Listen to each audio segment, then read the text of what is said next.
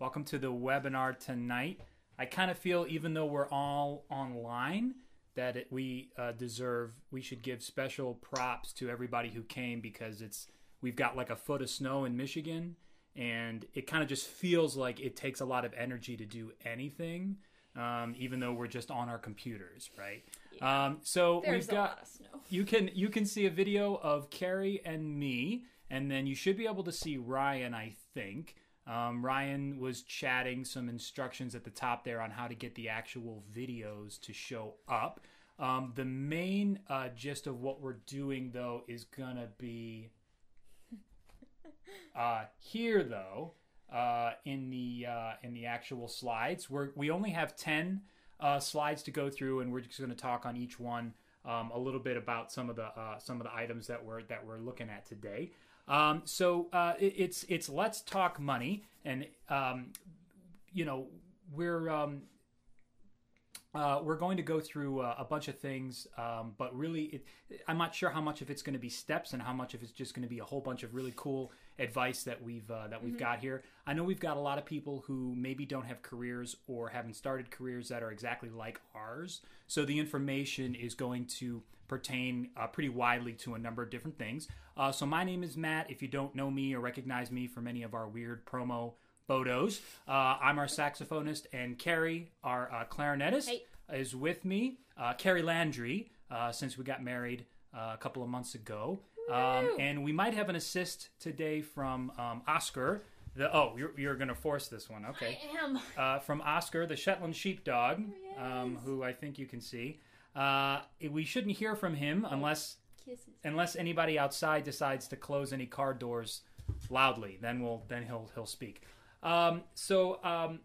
Carrie, I know that we've been doing this kind of thing in person, right, at colleges and things for a while, right? Yeah, so really we developed this thing called Akropolis Works a couple years ago, and the basic idea is that it's a series of entrepreneurial workshops and lectures that we've been doing at colleges and universities all around the country.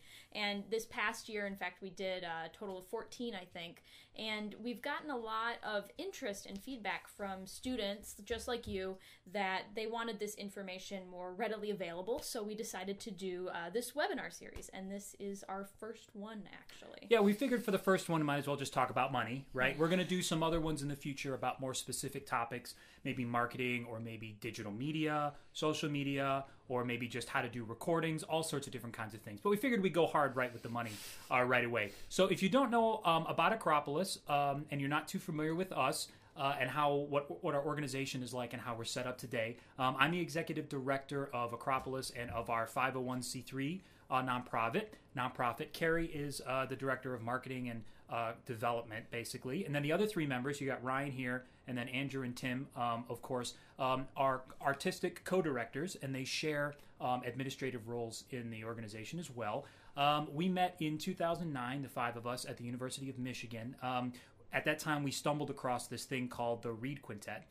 And since then, we've performed around the country and abroad. And we've kept the same five members together the whole time, which is kind of rare in chamber music. In addition to performing Reed Quintet music and arrangements, we sell CDs, of course. We have a Reed Quintet publishing catalog of sheet music. We have an online web premiere series of different works. And we, of course, do educational outreach as well for communities and for schools. And as a nonprofit, we're funded by individual donors. We're in the middle of our fundraising campaign right now for the end of the year, which I'm sure you see on our Facebook wall. And then we're funded by a couple of grant supporters as well for our different community projects. So we give about 40 or so like actual recitals a year. And then we also do about 40 or 50 of those kind of educational or community, different kinds of performances like I mentioned.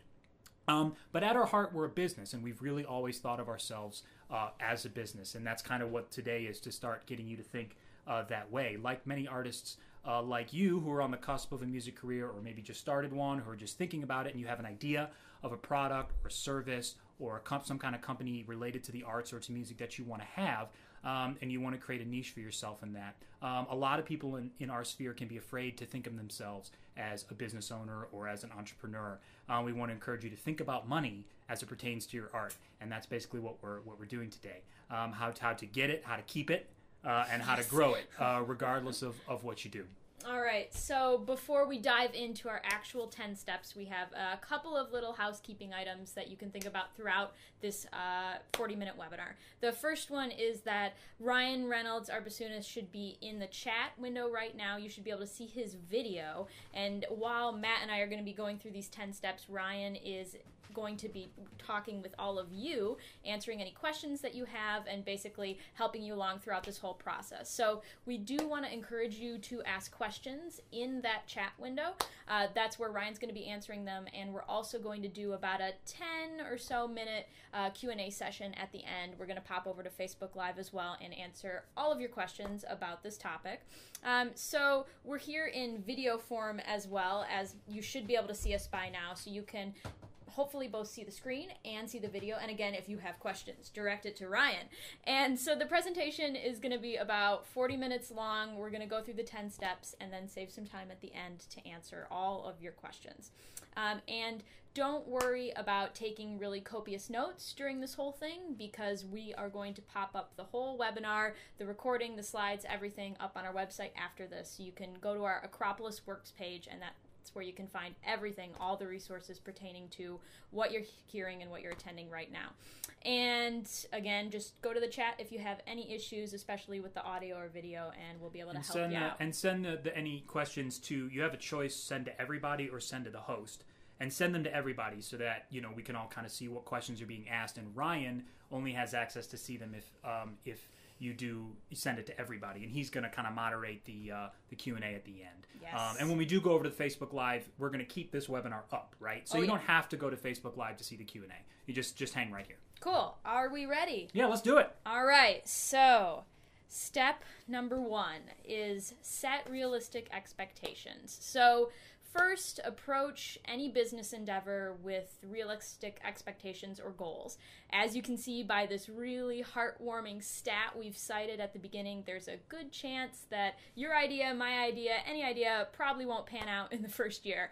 And I think there's another similar statistic about marriages not working out. I'm not worried about that, but no. We have the company and the marriage. Yeah. So, right. So it doesn't wait.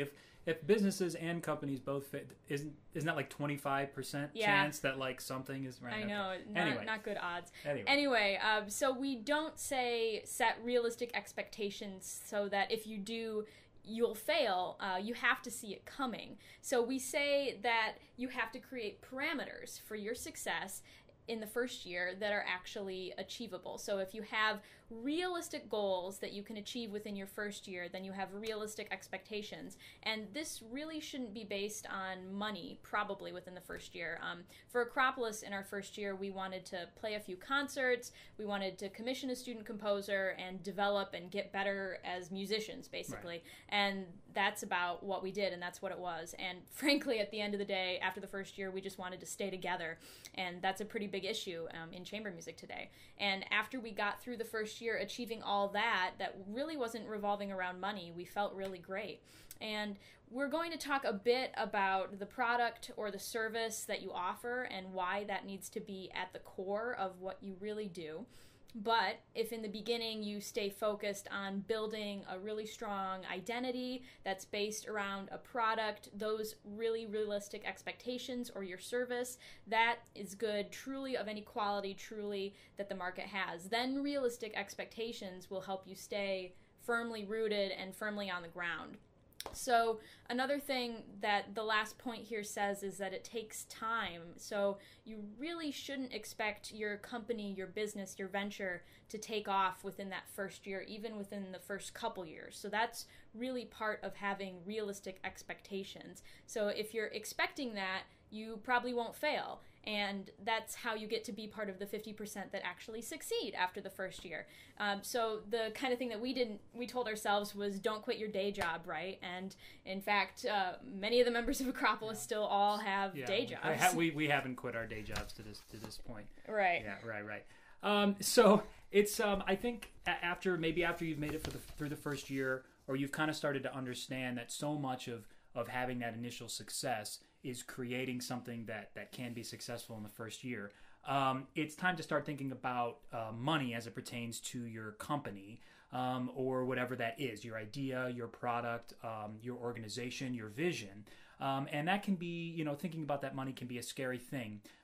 Your company's money, though, and this is really important, and it took us a little bit of time to figure this out, and it still kind of troubles me, especially to think about with people who themselves might be their company, right? Like I'm a soloist, or I teach private lessons, like I don't have other people with me, it's all just me. But your company's money, is not yours, and the other way around, right? So anything you spend on the company that, comes out of your personal wallet, and the company probably isn't making, anything for you yet, right? So in our first 3 years, Akropolis didn't make any money off of this business venture, right? Nope. And it helped that at the beginning we were in college, but we didn't take a dime from the company. After year 1, I'd say, we actually started getting paid, but it was the company that was getting paid. Okay, so that was Akropolis's money. It wasn't us. And that was all money that we were getting from giving free concerts and just basically asking for donations or whatever, right? Mm-hmm. So we created the Akropopot. Akropa anything, really. That's how we talk. But the Akropopot, which was basically a pot of money that we could put anything. It could be our personal money, but then all the Akropolis money would go in there as well to spend on Akropolis stuff. So I kept all of this Akropopot in my bank account. And I kept a ledger of what was my money and what was Akropolis's money, and I swear I didn't spend any of Akropolis's money. Anyway, we began to think of Akropolis as a business once we separated Akropolis's money from our own. So if your company is you, and it's just you, and you freelance or you gig or whatever, think about your company as a company. So yeah, I'm a performer, but you, the performer, private teacher, etc., is not you, the human, right? So the human has to eat and sleep and pay for groceries and buy toilet paper and all sorts of stuff like that. But you, the company, is a completely different thing. It has to be branded and sold and marketed and things like that. So I hope you see the difference there. And so those two things require different thought processes and different kinds of money. So the company, you is not the company, right? The person. So we suggest starting by actually opening an actual bank account, even if it's just, and it would be dedicated to your company, even if it's just a savings account through your current bank, and that where you keep only money for the company, right? So it could be an LLC if you wanted to actually create a business entity right away. That costs like $40. You just have to make sure you file the taxes for it, which isn't really that difficult to do at the end of the year. But, not too much to actually have an entity there for it, right? Then you can actually the company can have its own checkbook, debit card. I don't recommend credit cards because that just gets into a whole different thing. Use cash, right? Then I would, at that point, start to actually track the income and expenses that are your company is incurring. Again, not you, but anything related to your actual business. The biggest reason we want to do this is you, as you may know, and I hope you do, anything related to how your company makes you money can be deducted from your taxes at the end of the year. And then you also want to kind of start tracking these income and expenses because later on, and we're going to talk about a budget pretty soon, you'll actually want to know what actually costs you money and what makes you money, right? And so the sooner you start to track these income expenses, the better. So I'll turn it back over to Carrie. I'm the money person in the group, so I do that kind of stuff. So. All right. So you're starting to get your money organized. You're in the 50% of awesome people and awesome companies that didn't fail within that first year. So it's probably time to do a check on your biggest offering, which is what we like to call your MVP, or your most valuable product. We want you to think about the most core and key offering, the biggest thing that you have that's a part of you, the thing you sell that is at the core of what you do and why you do it. So first off, you have to ask yourself, do I have a good product? And is it based on something that won't change at the end of the day or 5-10 years down the road? So an example that we like to give is Amazon. Their MVP isn't Cards Against Humanity, because when you search top sellers, that's what you see, and it isn't that weird Alexa speaker that you can talk to in the corner that they're trying to get you to buy before Christmas. Amazon. That thing is weird. Yeah, and then they made the mini one. Amazon's MVP is convenience and service, because people will always pay a lot of money for good service and the convenience of having that awesome stuff show up right at your door. So right now, Amazon, that comes in a form of their shipping, but they could totally change that in the years to come and still have that identity as their MVP. So right now they're experimenting with grocery store fronts and Also delivery weird, stations, but I'm sure it'll work. and like having weird PO boxes. So they're doing a lot of new things. Yeah, right. Well, and like, you know, for us, we actually think about companies like Google and Amazon and such when we're actually thinking about, you know, building our company, even though we have nothing in common. You're right. Right. But at the same time, we have like everything in common in terms of how we're building audiences and how we're getting people to try to trust in what our core identity is. So yeah. So maybe the Alexa thing is weird, but like we still identify. You can learn from it for sure.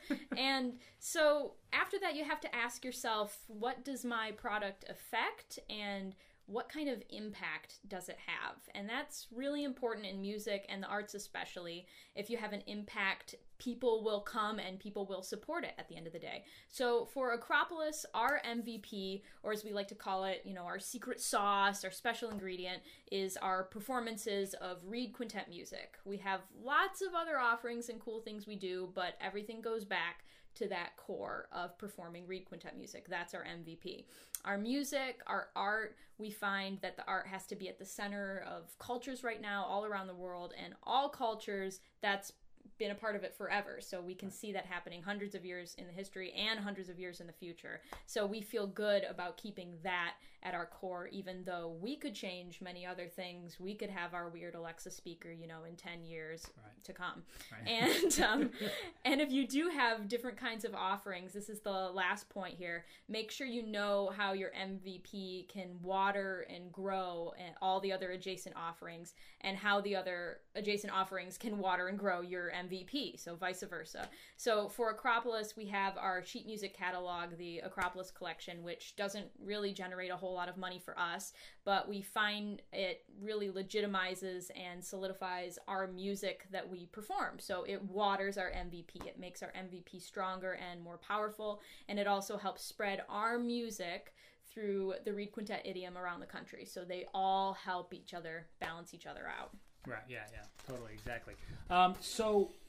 You know, at this point, you know, we also, I mean, we have other we call adjacencies as well, right? In addition to our MVP, you know, we also sell CDs, right? And that's a perfect example of something where you might think of a music group, and you might think of what you do or what you want to do as having what you might consider your more obvious, most valuable product, and then maybe that's wrong. Maybe it's actually rethinking about thinking about what won't change in the marketplace over a long period of time will shift what you consider your most valuable product.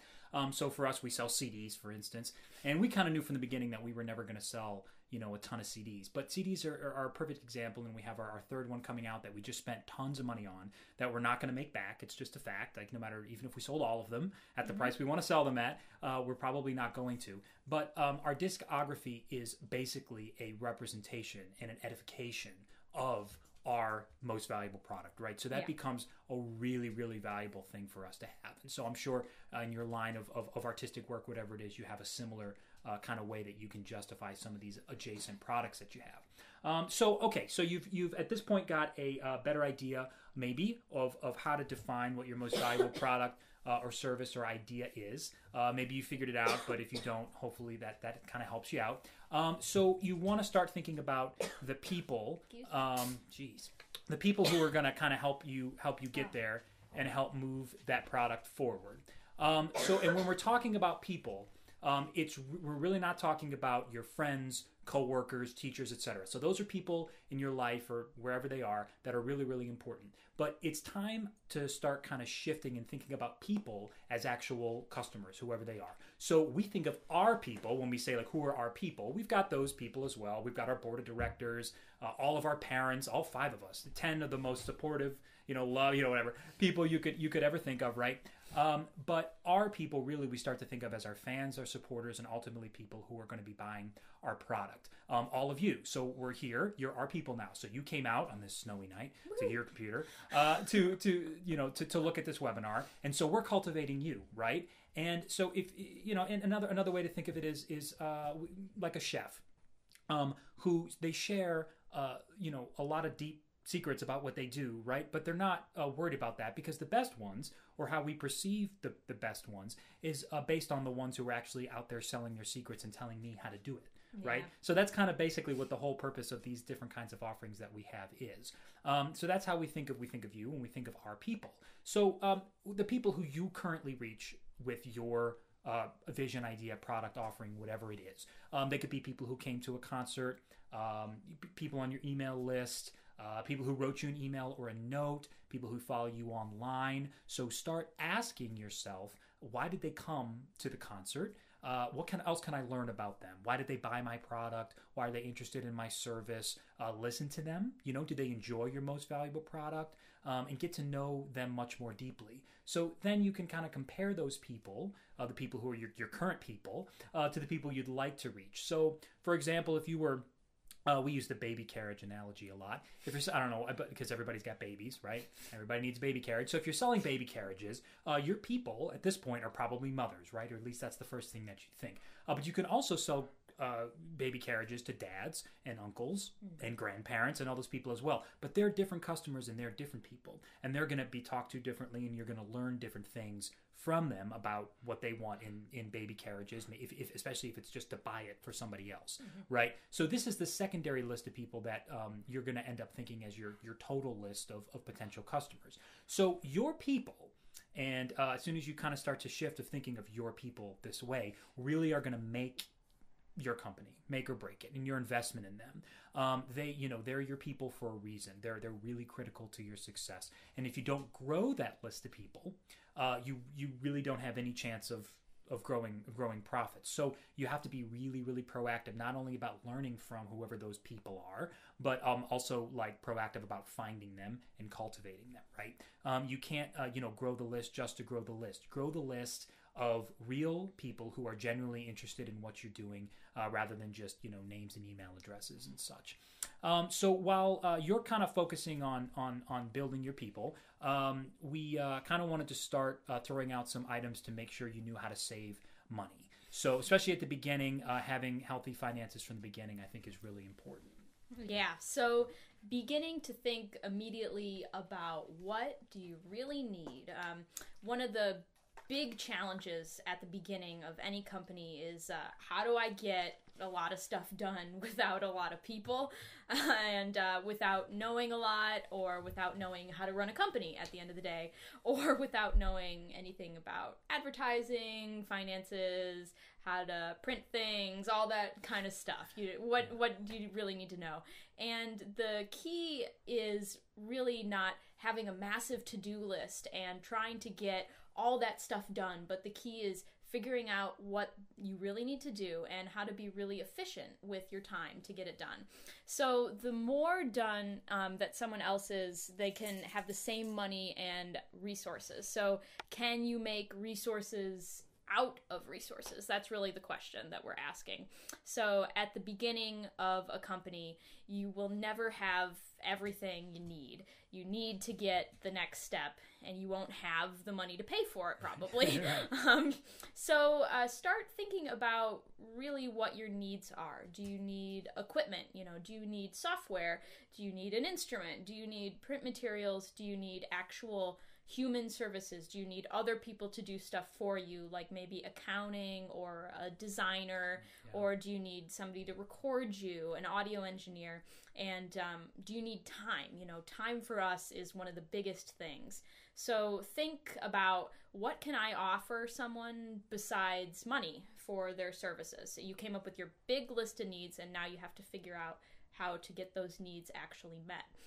So back at the beginning, we offered people like composers, recordings, performances, spot in our sheet music catalog. Beer.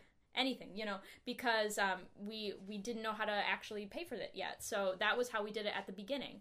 And what kind of resources can you get for free? So, we envy a lot of the students out there, because there are tons of free resources at high schools, colleges, universities.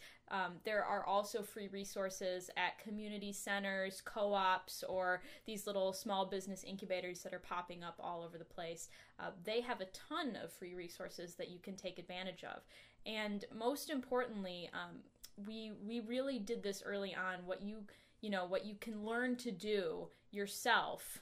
Is it a skill? Is it a trade? Is it a software program that you can try and figure out for yourself? So at the beginning, when we started out, we really invested in trying to figure out, could we learn design? Could we learn how to engineer audio? Could we take maybe some classes and figure out how to do our own accounting? Could we talk to a CPA or something like that and figure it out? Could we figure out how to write our own grants? What books or what people did we need to talk to in order to feel like we were competent in that area? How do we do our own payroll? How to cut videos and all that. I mean, we really sat down and thought about our needs. And instead of going to other people for them, we tried to meet them ourselves at the beginning. Well, and ultimately, it was a question of, in that first year, those first couple years, you're never going to get everything done. But if you can get more done than the next business can in the same amount of time with less money, then you're going to be off to a better start, and your business is going to have a better core when it's time to really start investing. And you have to really actually start paying for things, right? And which is kind of where we're going with the next slide here.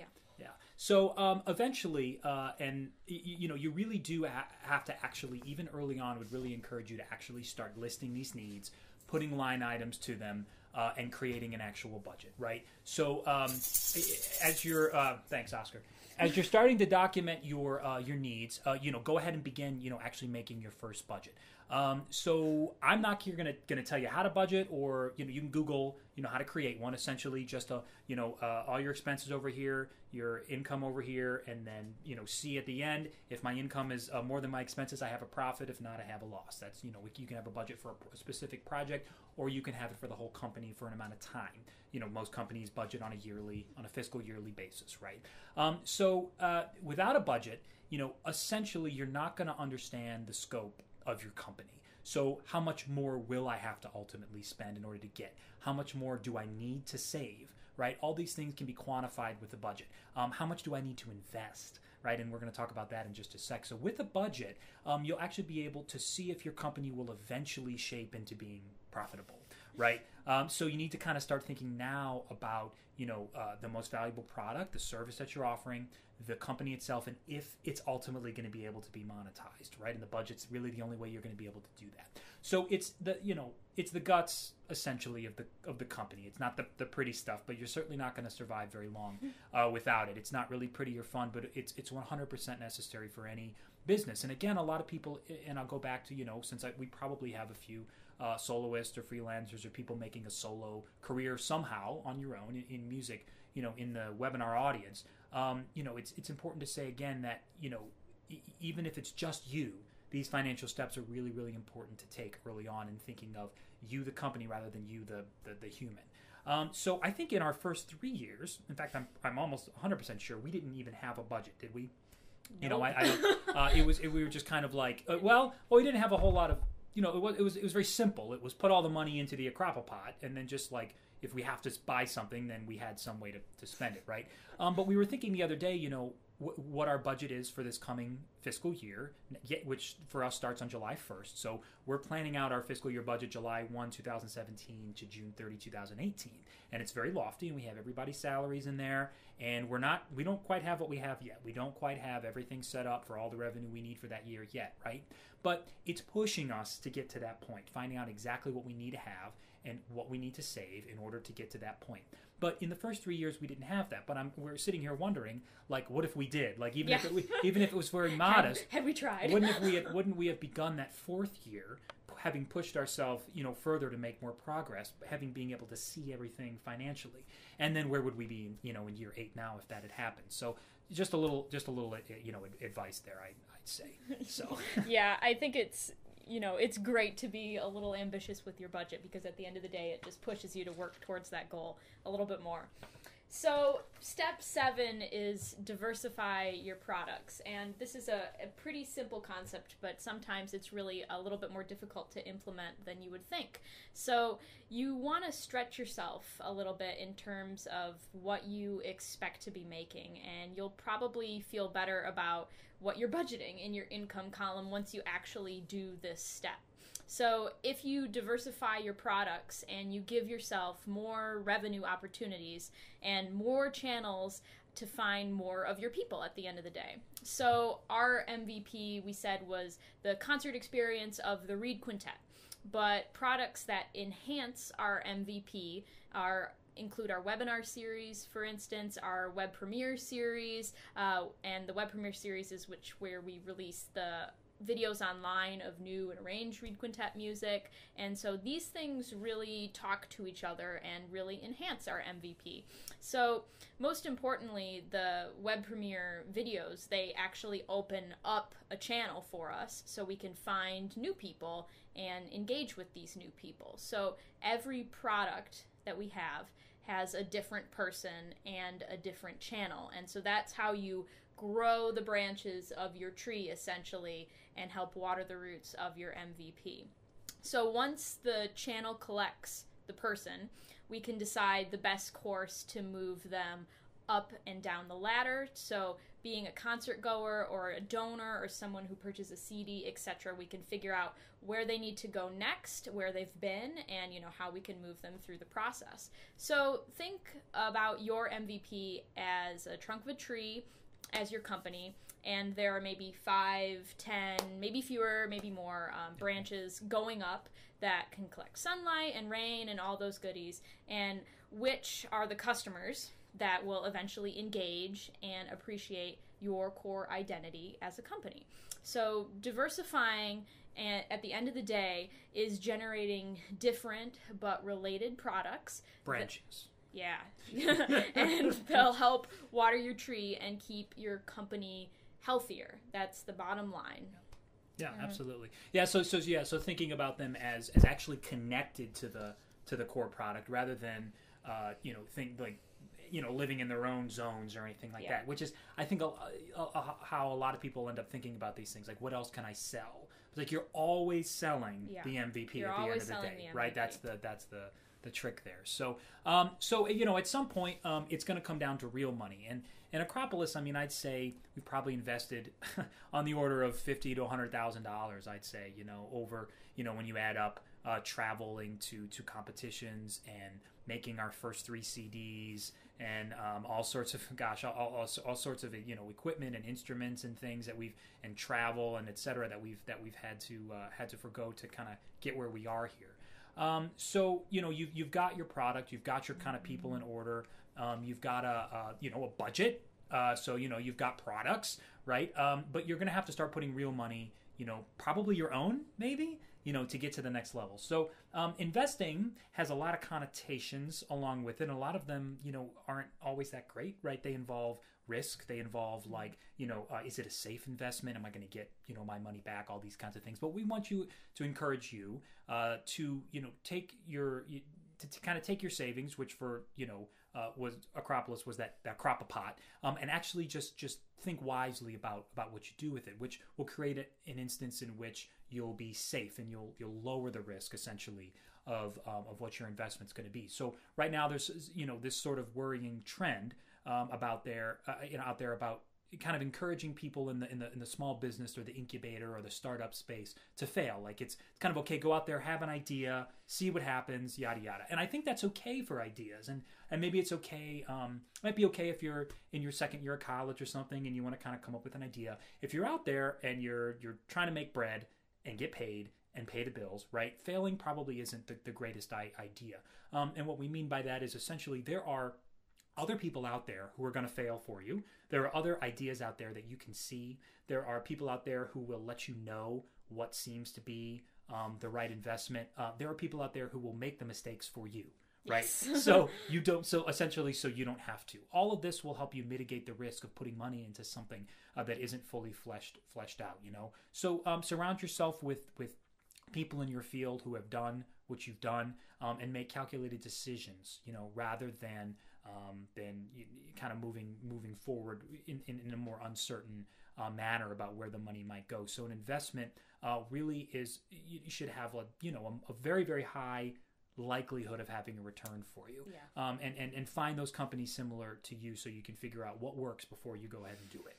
Absolutely. All right, so we're nearing the end here. Let's talk about step 9, which is forecasting ahead. So this is really similar to the previous step of investing in your future, but we want to encourage you to actually forecast your future. So don't guess at your future, forecast it, make it happen. So determine what it will be, essentially.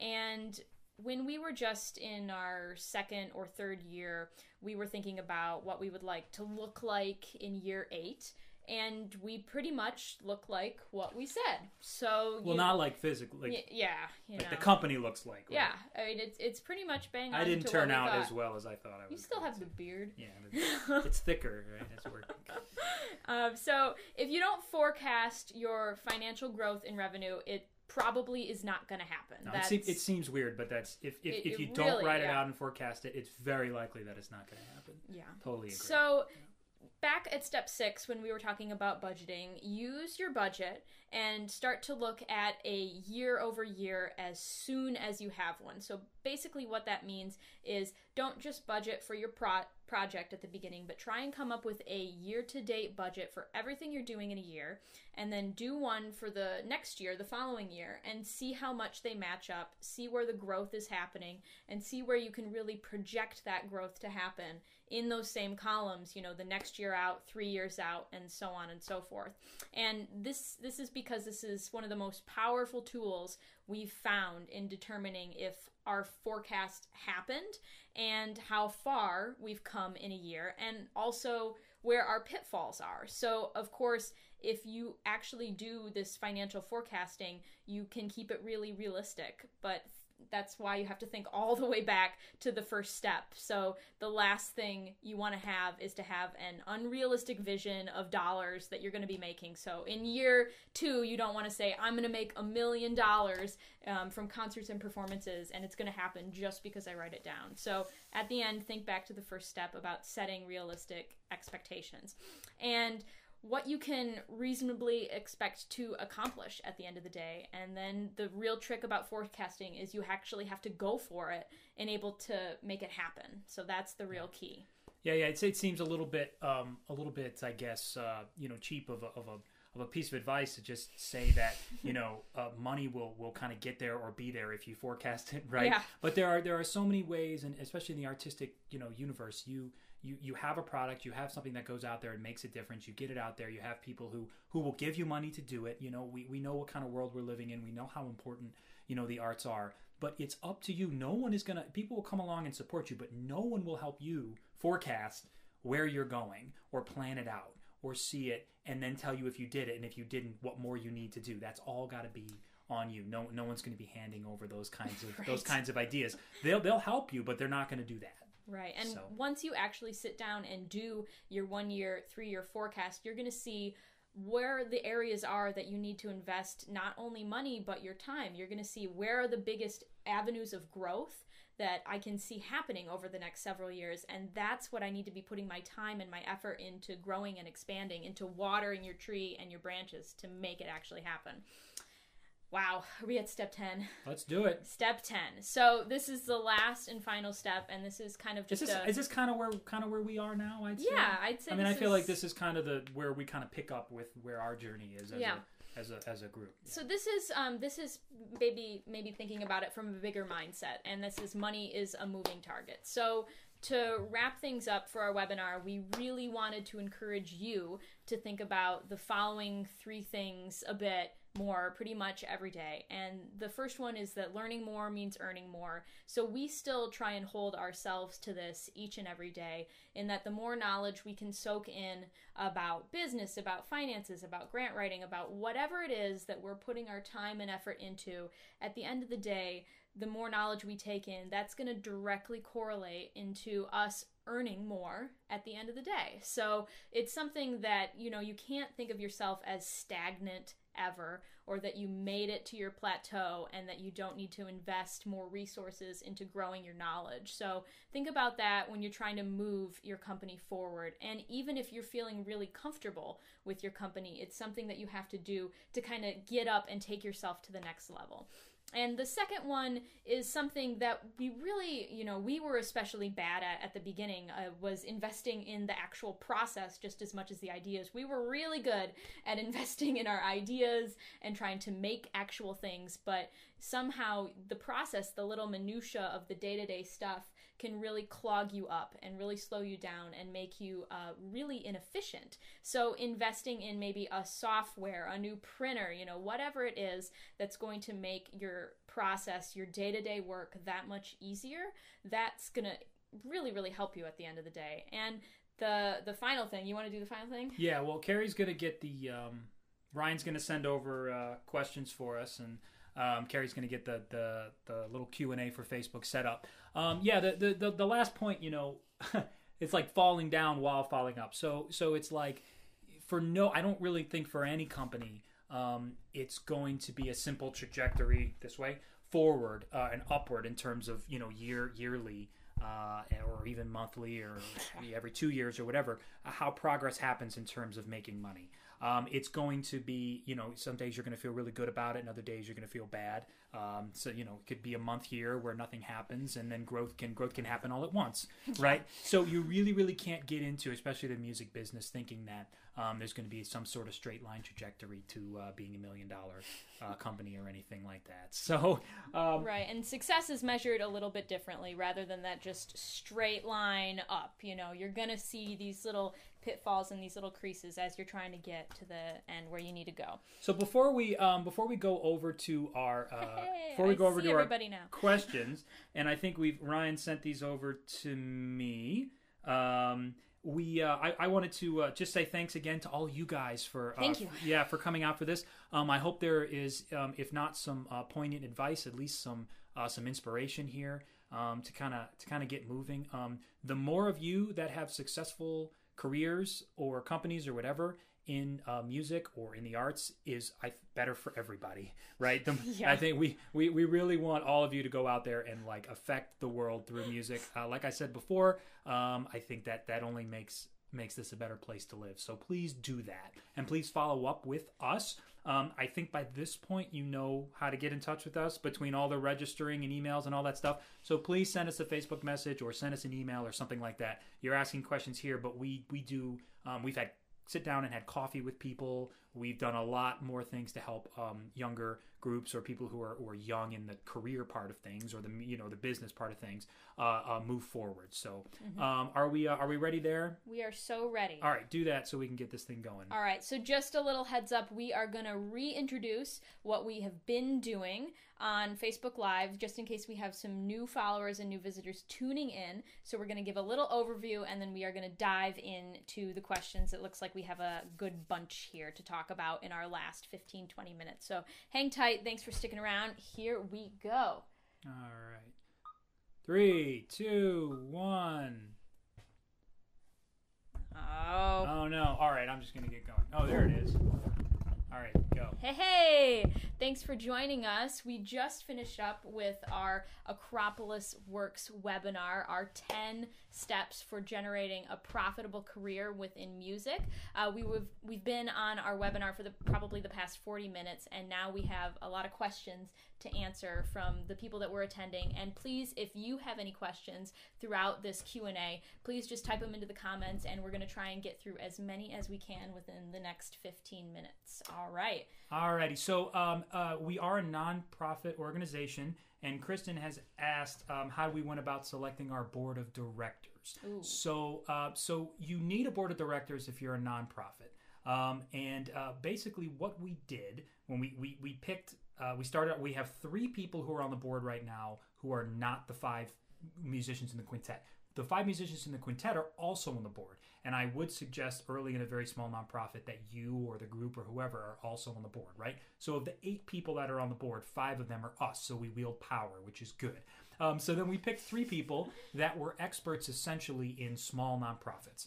We didn't pick people who had specific expertises in one thing like fundraising, which we will bring onto the board eventually. The board's only about a year old.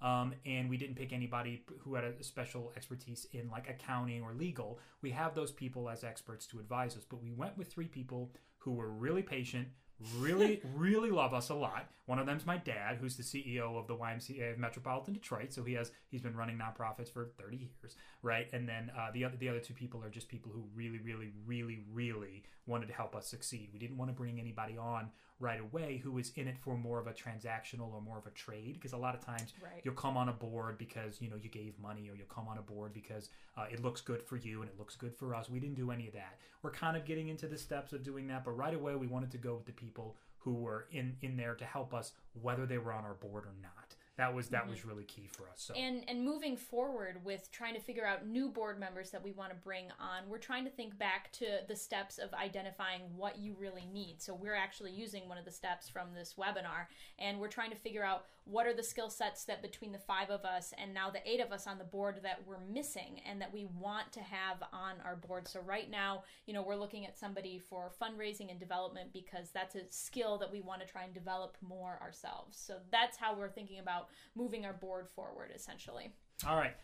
Kristen, also to you, as the marketing director, how do you decide, or how do we decide as a group on the brand or on our branding, essentially? Yeah. And then how do you maintain that? How do you kind of make sure that stays out there? So it's really important to try and figure out something that I like to call your brand story or your brand identity. And this goes kind of similar to the MVP, the most valuable product that we were talking about, but it's some core values that you have for your business that you want to try and portray through your messaging, through your graphics, through your online presence, through your physical presence, whatever it is.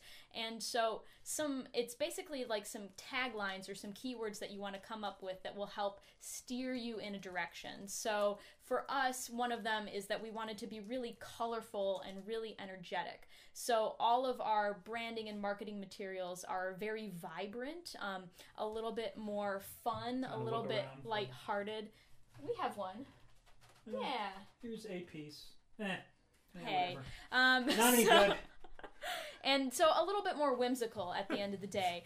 And so... Oh, here's an envelope. Here we go. Yay. So these are actually the colors, right? Those are the brand, the green and the red. You can kind of... Basically, right? You can kind of see it. Yeah, there you go. The logo's on there, right? Logo. We don't use the logo for much, but it works for letters. And so just some building blocks behind... And Jim Fuquay's address. Building your brand story and brand identity is that you want to have a palette and basically a family of things that you stick within throughout all the platforms that you use. So we actually are using 2 of the same colors that we started with 8 years ago. 8 years ago at the beginning of Akropolis, I made like a font family and a color tree family of what we were going to use regardless on all of our products, and we stuck with that. And now we've introduced a new color at the end of the day, and now we're introducing little things here and there, but at the same thing, it's that core identity of what your marketing and brand story is. So this is from Kim. You guys do a lot for yourselves, but what do you outsource? What do you deliberately not do for yourselves? So the one thing we outsource, so I take care of all of our books financially. So all the receipts, entering all the finances, every single transaction gets recorded, all that kind of stuff, and I do all the budgeting. But we have an accountant that's going to look over our 990, our tax form at the end of the year. Yeah. We have an accountant who's going to do a reconciliation every month for us. And he also helped set up our payroll, so I don't do the payroll. So Akropolis, as a nonprofit organization, we actually have the 5 people are W-2'd, which is this big giant mess of a step if you want to do it. But I outsource that to QuickBooks, right? So they take care of that. We also had an attorney who helped write our bylaws for us, so we outsourced that. At the beginning, when we made our first CD, we did a lot of resources ourselves, and then we quickly realized that was not a good idea. I was going to say the CD, yeah. And so now we definitely outsource a lot of the audio recording that we do. We did want to do that at the beginning, and then we quickly realized that, a lot like some of the other platforms where we could feel like we were experts or learn the trades a little bit, that was one that we just couldn't. And I remember with the audio specifically, it was a very directed conversation about it's going to cost us X to have Matt not do the audio anymore. We'll have someone professionally do it. And how important is the quality of the audio versus, say, the quality of the video? And not the quality like our playing, but how we're represented. Right. And, ultimately we decided that, that's just something that we can't really compromise on. We need a very, very good representation of of how we sound. If we're going to sound great and we're going to rehearse, it needs to be captured well. You know, so that we kind of just went back to our MVP, to our core, and we decided, you know, that was something there. So other outsourcing things. I mean, there's so many things that we do. You know, Carrie does all the design in the web. And things like that. I mean, and going back to the things that we do ourselves, a lot of that, it wasn't out of necessity necessarily, but it was out of interest too at the end of the day. There were a lot of things that we were interested in taking on our shoulders, and that it didn't seem like a burden to learn the skills or anything like that, or to invest in the software. So like Ryan, for example, has invested in Finale when he does all the engraving and arranging for our sheet music, and that was something that we very could easily have outsourced to somebody, maybe even for free, but it was a skill that, you know, we considered valuable and he considered valuable too, so that we decided to keep it, you know. So the next question, Kim has another question. How much, if at all, does your management affect your financial decisions? So first of all, when we talk about management for us, we're referring to our manager, which also kind of has a weird connotation. I think there's an episode of, I can't remember what it is, and somebody gets a manager, and the manager's like contorting them and like making them, you know, do all these crazy things, because like you're like prisoner. Like once you get a manager, you know, you're prisoner to them or whatever, and they can do anything and whatever with all your money. Right. But that's not really the case. So our manager is essentially a booking agent for us. And so that manager for us is called Aerial Artists. I didn't say that very clearly. And they handle bookings, basically. So anybody who wants to book us, they can come directly to us, but we're probably just going to send them to Aerial Artists. They send out all of our publicity materials. They talk to presenters, thousands of presenters a year around the country. They secure the bookings. And then they negotiate the fees. They collect the payment. They collect their 20%, and then we get our 80%. So they do not impact in any way our personal financial decisions. In fact, they don't want to know how much money we have. The only money we make that they know about is the money that they pay us from the 80%, right? We act completely independent of them. Really, all that they do is help us get gigs, which are, you know, our major revenue source. But apart from that, we do what we do independent. In fact, you know, the fact that we became a nonprofit and we raise money and we get grants doesn't matter. They book a gig, we need to go do it, and you know, and that's good for everybody. So that's the way it works in classical music, and I think in most manager kind of booking agent relationships, that's how it is. You know, you need to be able to offer to them that you can do what they're asking you when they ask you to do it at any time, and in exchange, they stay out of your way and they keep, you know, booking for you. You know, essentially. And the one financial impact that they have is that they do get a cut or commission on each booking that they book for us. So because they did all the legwork of getting us to the stage, to the presenter, to the concert experience, they take a commission on that. So they have a vested interest in us succeeding, and we have a vested interest in them succeeding. So it kind of works both ways. Good. Some time left still. So question from TJ, whoever that guy is. That guy. Just kidding. We know TJ. Kind of, TJ, you wanted to know a little bit more, you know, diving directly into the tax and finance concerns with running a nonprofit. So write-offs, you know, what gets deducted, and then with the payroll.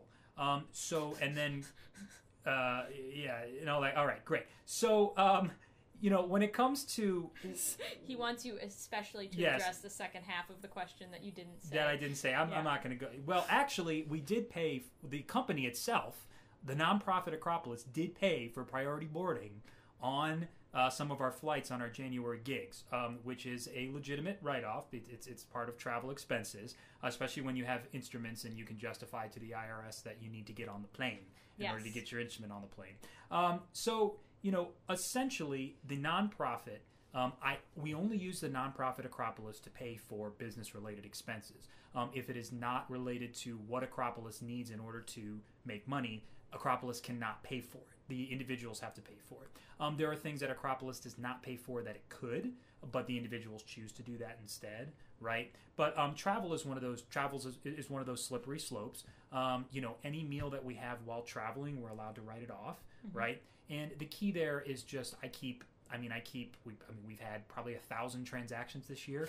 Every single one of them has a line item that says what it's for and has a receipt attached to it. Yeah. Right. And so we are unable as a nonprofit to include any of those things as expenses and show what our end of the year profit is that's getting invested, obviously, back into the nonprofit. Otherwise, we're not a nonprofit.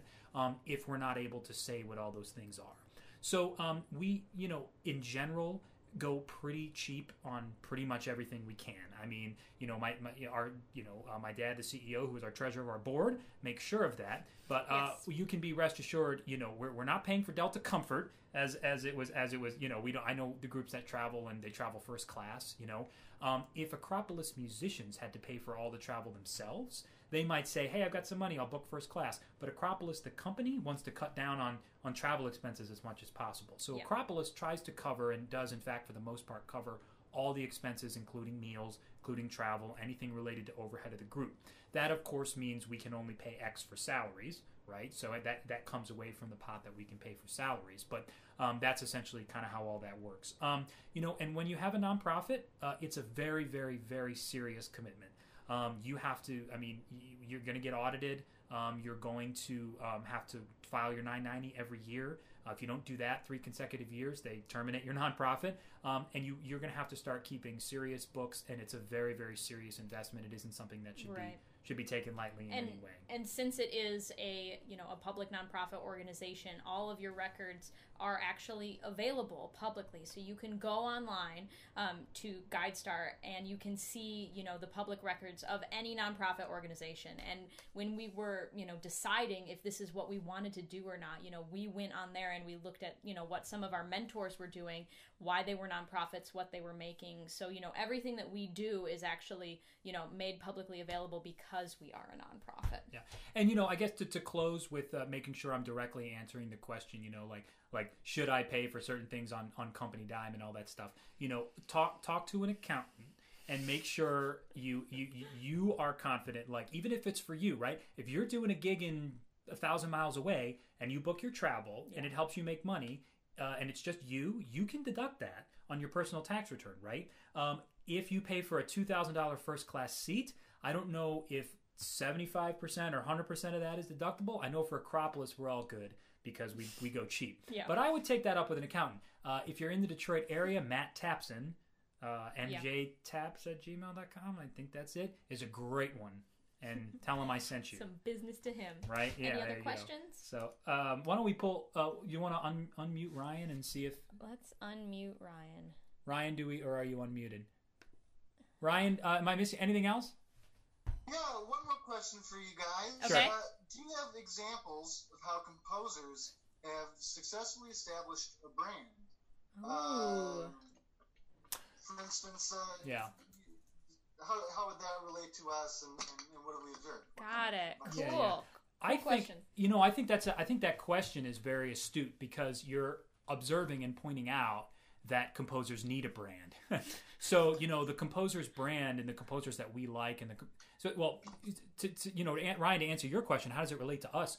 We can't really play a composer's music who doesn't have a brand because then we're putting something out there that can't sell itself, essentially, right? Yeah. And you've probably noticed that good composers do have a way of using their music to create almost a musical identity among the kind of stuff that they write. So it seems like you kind of get a sense of what they're going to produce next based on what's coming before. Right.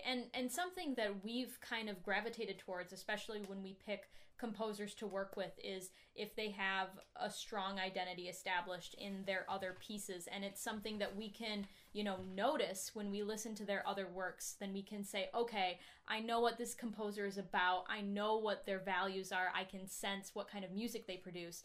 That's something that I want to happen for the Reed Quintet. So a really good example is when we commissioned John Steinmetz to write the piece Sorrow and Celebration for Reed Quintet and audience. He'd written a wind quintet piece and several other wind works that, we could see his identity throughout all his platforms and all of his pieces. And it was something that no matter, which piece it was, we could tell that this was truly John's essence, everything that he was about, and we knew that if he was going to write a piece for Reed Quintet, it was going to be in a similar vein. So essentially, you're not trying to, get a piece of music, you're really getting a person at the end of the day. And if that comes across through the music, then not only do us as musicians gravitate to it a little bit more, but also audiences do instantly. You know, they can really relate to it.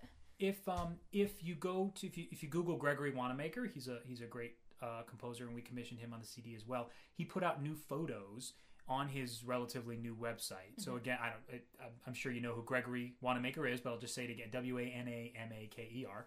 So that's kind of an example of someone kind of using their online presence to brand themselves really well. You'll also find him on Twitter. You'll find him kind of really active.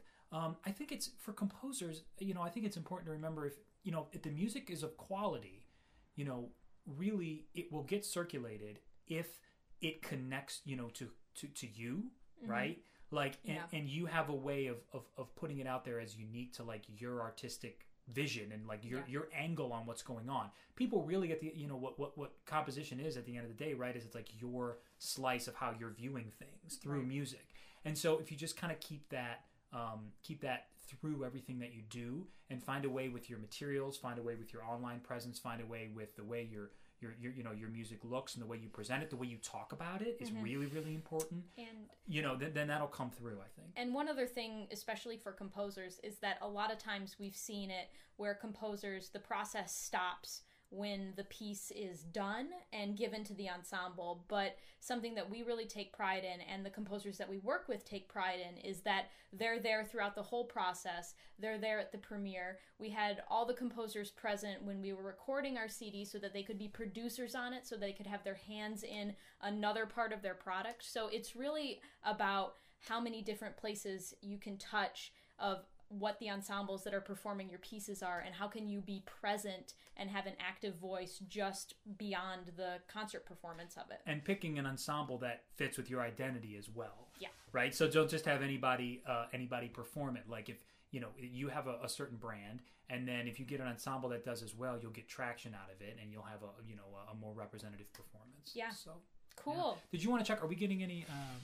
I think Ryan's on there too. He's been posting questions from there as well. Oh, okay, great. So I'll ask Ryan. Are there any other questions, Ryan?